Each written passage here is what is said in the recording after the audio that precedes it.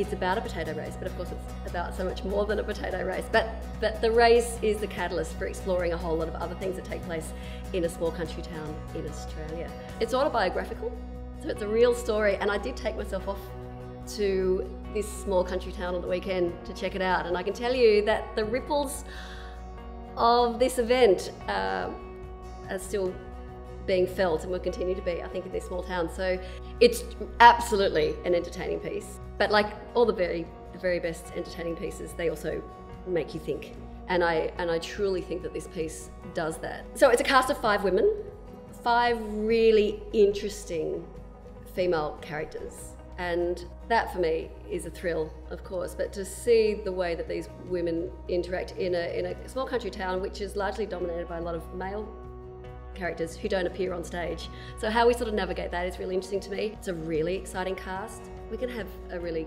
great time. I'm truly looking forward to it. I think the audience is going to love it. Love it.